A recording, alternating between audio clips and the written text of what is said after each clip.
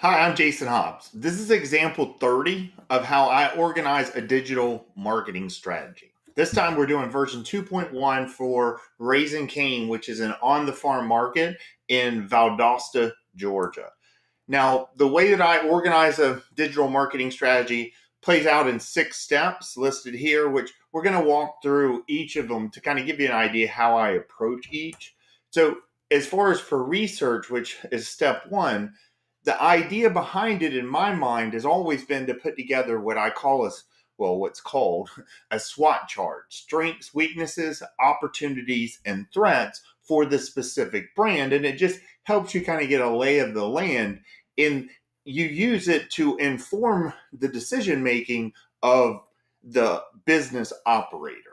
First, we answer the question, what's the goal of this strategy? Followed by what's the customer point of view specifically, looking at them from a standpoint of, what are they thinking and seeing and feeling and doing as they're interacting with this brand over time.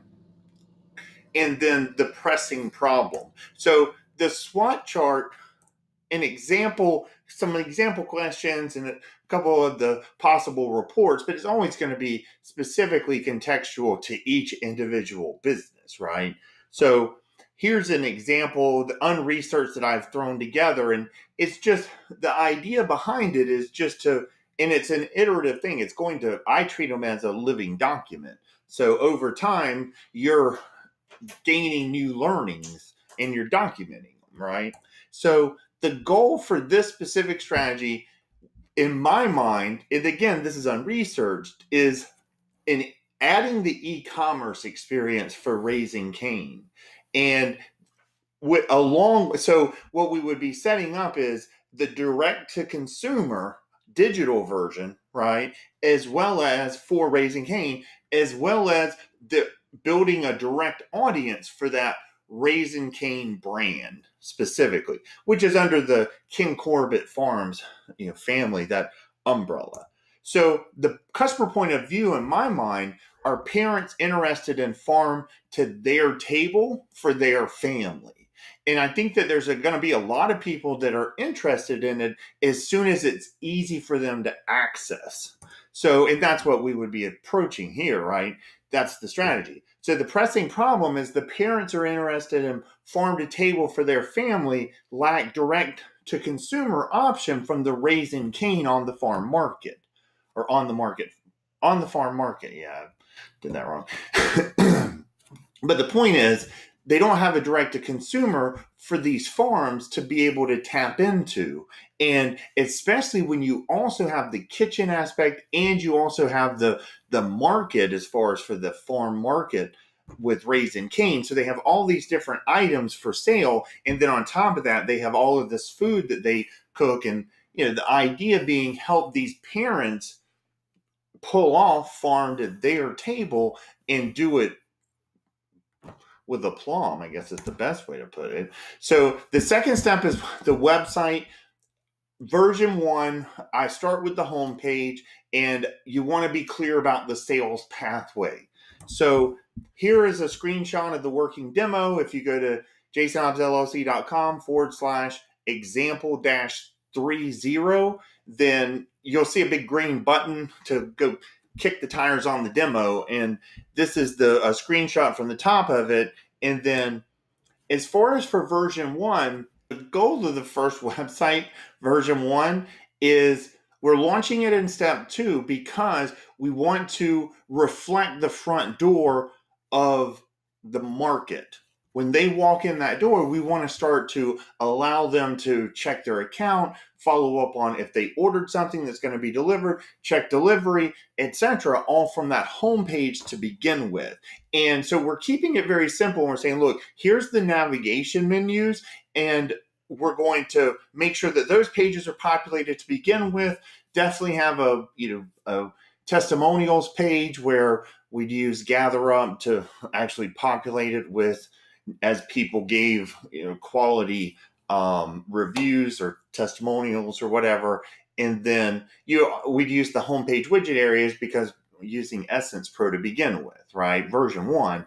And then website version 2, just as a heads up, I launch it in step 4, and that adds the shopping cart with using WooCommerce, and version 1 of the product catalog is now available at that point. And then, likewise, we add in, because in step 3, we actually handle the media planning for the first version of the media planning. So now we add version 1 of the media archive once we roll out at the end of step 4.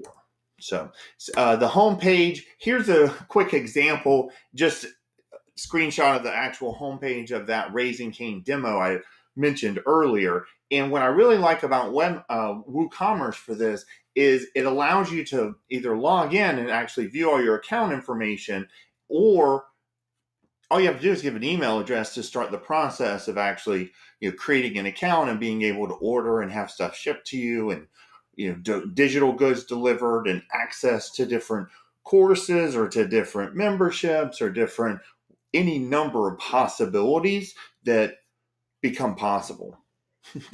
All right, so the sales path in my mind here, and there's really 2 options to begin with. They're probably going to want to use both if they went, with the strategy, but maybe they'd use the first one and then add the second one later or something. It's really, in my mind, it's a WooCommerce product page, and then people are going to add those items to their shopping cart, go to the checkout page when they're ready, and then they're going to go to the success page for each specific product once they are successful as far as they purchased it.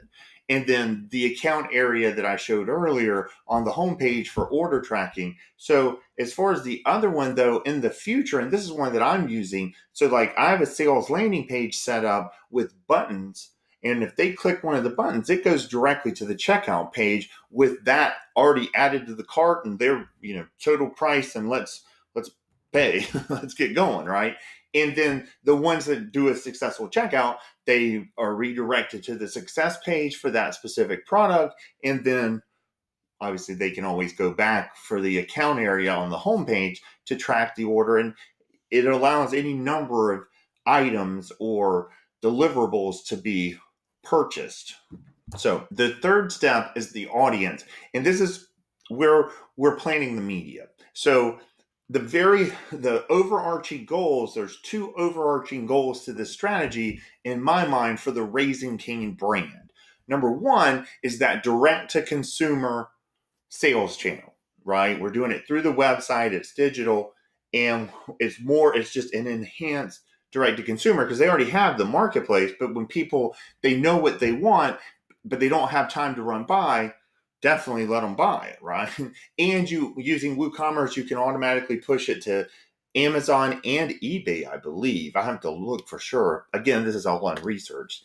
So we handle the archive, we set that up, the media plan, and then the creation process for the media. It's going to iterate over time, and it's always going to be specifically unique. It's like a fingerprint. Like every single solitary one is always different for every single brand. So you always want to have it documented, though, so that it's not just one person or an outside party that is in charge of the media creation. They can bring in all the different, because typically there's going to be talented people on the team that are going to be very, in a lot of cases, excited about the opportunity to do some media creation along with as part of their typical job responsibilities. So, and then from there, there's media distribution. So the media archive, first and foremost, we'll just keep it simple.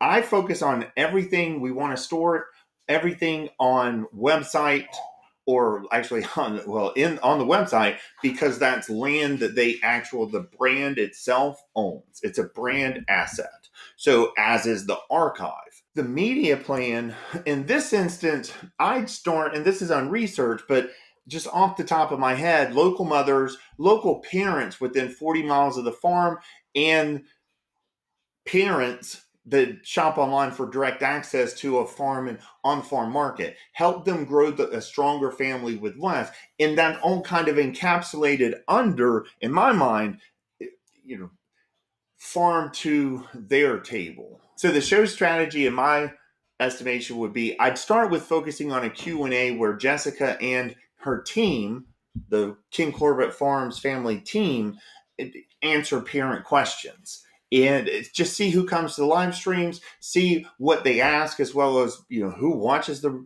replay of the live streams and what questions that they decide to ask, and just make it as much of a two-way conversation between Jessica and her team under this Raisin Cane brand and the audience that wants to be served by them, right? And then the media creation process, I would start with the media person plus Jessica and let Jessica be basically the executive producer, and the media person is the one that makes it all, is responsible for, the media going out and all the deliverables list, etc., being delivered week in and week out. And, obviously they report to Jessica, right?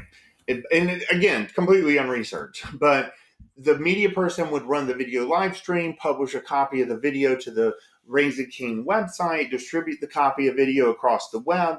They use the video to promote the next live stream. And all of that doesn't have to actually be done directly by the media person. It could be Jessica is actually farming that out to some third parties that she's found along the way. And the media person is just the kind of the coordinator, so that if those folks need anything, the media person's able to make sure that they get it from the brand itself. And then for Jessica, like I was saying, she's the executive producer. She's the showrunner in my mind. So she's setting the tone and the message and the style, etc., for the Raisin Cane brand as it moves forward and creates its own media. So I start like I said, weekly show, 30 minutes or so, live stream. Jessica, they have access to kitchens. They have access to the market. They have access to the farm. They easily could get bring somebody in to shoot a bunch of drone footage at different seasons and just compile all of that and use it over time. And I mean, there's just so many different possibilities. And then all of that drone footage, that's now part of the brand. It's a brand asset, right? Because you have access to that going forward. And this is a really simple example deliverables list. They're typically going to be much longer, but a lot of times they do start out literally this simple. So recorded copy of the weekly live stream. So however long it would end up, they would live stream it, say, to the Facebook page for the brand and or the YouTube channel for the brand. And then once it was over, they would download a copy of that, and they take the audio version over to anchor.fm for the podcast, 1 minute IG video they'd want to probably put together, as well as some Pinterest images would be my guess. And the media distribution, it's a high bar, but the bar nonetheless is, in my mind, is to give the people what they want, where they want it, how they want it, every time they want it. Just understanding that with the internet, direct to consumer, etc., you're dealing with an empowered consumer, full stop. For video, I use Wistia when I'm embedding it on the actual brand website, the Facebook brand page. I'll typically upload natively to the Facebook brand page and YouTube and to LinkedIn and so forth. And then the audio, like I mentioned earlier, I use anchor.fm because it'll push it to like 10 or 11 different podcasting platforms automatically. Written in images, you'd run that through the blog, in my mind, raisincanevaldosta.com. So the prospects, we'll go the digital offer, and this is unresearched, obviously, but I would approach it as, look, we're syncing the on-the-farm market's brick and mortar product offering or their product catalog, and we're going to sync that to their online store / website. And maybe we have to do it in phases because of budget and time constraints, whatever the case is. But the idea is I want 100% sync between the two on whatever timetable makes sense for the budget, etc. So that's the solution that we're looking to offer to people. And then the access is just the primary access point, bar none, in my mind, is the homepage, raisincanevaldosta.com, right? And then the value, unresearched, but I think that parents that are interested in farm to their family table, they're able to accomplish that suddenly with way less effort. And I believe that they will pay for an experience at a premium, possibly. So I would want to definitely do some testing as they were doing different prices, because my idea would be when we talked about the solution, we sync the current product offering, the current catalog. But then beyond that, in my mind, you would want to add some additional, like test some additional options to where on a recurring basis, they're helping them solve, they're kind of filling up a couple of places on the planning of the weekly family menu possibly, or they're planning for the coming holiday period, maybe whatever, any number of possibilities. So the education, in my mind, kind of the message is that they're a locally owned business and they have a deep love for the community around Valdosta, Georgia. So, and they've been there for years and years and years. So the online store, the catalog options, like I was saying, you could replicate the product catalog. You could introduce recurring membership options and giving them, basically giving them a different way to purchase to where they're automatically paying every month and you're doing the process every month, and it's kind of just it's foundational, every single month. And hopefully we find ways as far as to upsell, and there's any number of possibilities. But the first step is you have to, in my mind, it's all of the above, right? So we do number one first and number two second, and then from there we're going to continue the product catalog as far as for the on the farm market, the brick and mortar version. We're going to keep that synced over time, and then we're going to be looking for what are the recurring membership options that people are interested in. What are the problems that they're encountering as we get to know them? What are the problems they're encountering that a recurring interaction with Raisin Cane could actually solve? So the customer retention life cycle, everybody starts out as a stranger. At some point, they're going to identify themselves to Raisin Cane as someone that's interested in farm to their family table. And at that point, they'll become an audience member. From there, they're going to qualify themselves as someone that's in charge of feeding their family. So, and that's why, and it could be just themselves. They're still single and whatever, or it could be the fact that they have a brood at home that they're feeding, and so they're shopping in the market, and maybe they're buying from the farm in season. You know what I mean? So we want to kind of identify them as a qualified prospect so that we can make a contextual offer. And ideally, obviously, they're able to buy subscription service from Raisin Cane, as well as they're able to purchase stuff from the brick and mortar catalog as well. As far as for customers, I cover the conversation and the feedback loop. As far as the conversation here, these are the places when we talk about the customer conversation.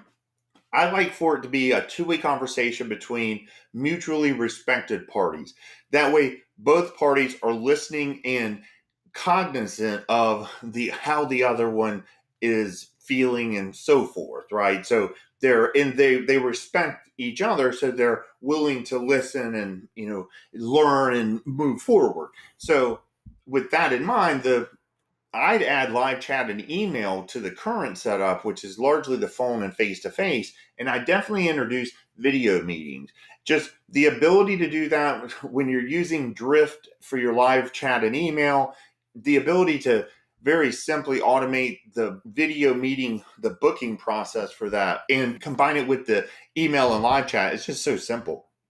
And there's a lot of times where it's actually a value add for people because they're able to put a face with the name and they feel even more secure. And so it takes less time. It kind of compresses everything because of the video and so forth. All right. So the customer feedback loop, I use gatherup.com. It emailed what is called a NPS, Net Promoter Score question. And the way it works is it basically asks, scale of 1 to 10, how likely are you to share Raisin Cane? This is in what Raisin Cane would do is after you came and purchased from them or whatever, they had your email address, they'd go over to GatherUp and put that in there, and GatherUp would email the NPS question. And if you replied 1 to 8, you'd be added to what I refer to as a customer service queue. And if you send back a 9 or a 10 response, well, you're thanked, and then you're invited to share your thoughts publicly, right? And you're given a bunch of shortcuts to different places where you can go and speak about them, depending on which one you prefer. Now, is the sixth step is campaigns, and I'm going to give you 3 different examples. And again, this is completely unresearched, but I'm trying to make it as helpful as possible to kind of paint the picture in your mind as far as how all these pieces are fitting together, because there's a bajillion possible tactics available when it comes to digital marketing, but it boils down to you need a strategy that works for you specifically, and then that's going to determine which of the different tactics are going to make sense for you. So here is the first one is what I like to call breaking the ice.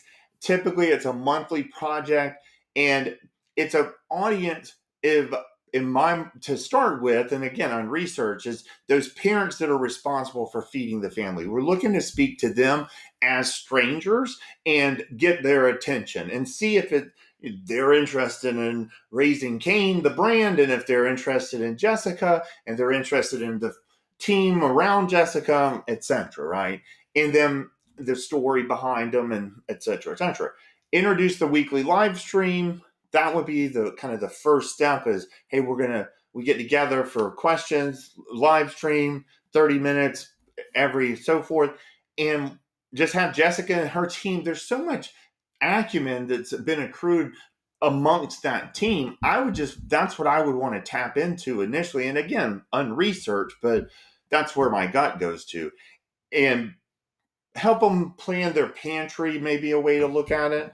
The 2-way conversation, typically a yearly, and this is more often than not, especially, and from what I've found, it's more of an email thing. Again, parents interested in farm to their family table, so to speak. And it's just an email to those parents that request access. The conversation is interested in farm to table and how they can make that happen, what are the different options, and what are the other farms, and what are the other whatever. Local citations would be, I normally break these up into 3-month windows. In the way that I usually do it is just, I use brightlocal.com. They have a local citation building service and data aggregator submissions service, and it's just like $2 to $5 per profile, and they'll go out and scrape the internet and come back and say, hey, here's all the different places that matter for your specific industry, and here's how your profile looks, and here's where it's broken, and here's where it's incomplete, and here's where it's just non-existent, and here's where it's perfect, right? And they'll go out and you tell them which ones based on your budget, etc. And they go out and you fix everything and add the additional information on the places that you weren't listed previously. All right. So as far as if you wanted to do it yourself, I've broken up the DIY investment into different pieces, trying to get more specific. And because some people will want to use the website part, others may not need it. They just want to, kind of incorporate the customer conversation and some of the media stuff, etc. So kind of breaking them out. So hopefully it'll help with that. $39 a month for the Liquid Web. That's the beginner managed WooCommerce hosting. May very well want to start at $250 a month, just so that you can have all the big guns from the beginning, especially with an on-the-farm market like this, where they're probably going to be able to start pretty quickly with online sales, even if it's from people that are coming in to the place and suddenly seeing, oh, wow, they have a website now where I can order stuff and etc. And they can ship it to me. And so just to help them kind of shop with a different eye, so to speak. I would definitely look at Mangles, and that's for a bunch of search engine optimization tools. You want to make sure that the media and the website, etc., and the store, all the pieces of what you're putting into your website are connected well with all the search engines of the web, right? You want everybody else to understand exactly what it is, who it's for, and make sure that they're able to connect them, right? So that Mangles will help with that. G Suite for email as far as off of the brand and then docs and slides and so forth. Yoast, the premium SEO plugin, another one of the tools that'll help get everything, as you figure stuff out using man goals, you'll be able to implement it on the website, specifically using the Yoast, the premium SEO plugin.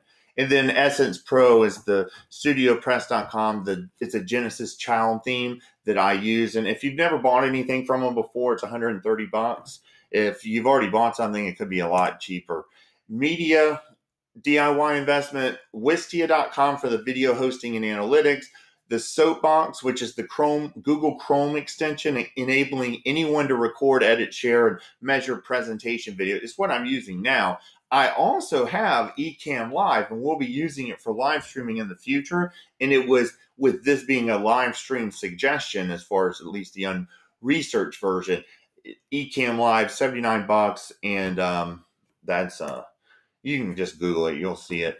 The $50 a month for Drift, as well as $40 a month for Gather Up for the customer DIY. If you have questions, my email and my number, feel free to give me a call.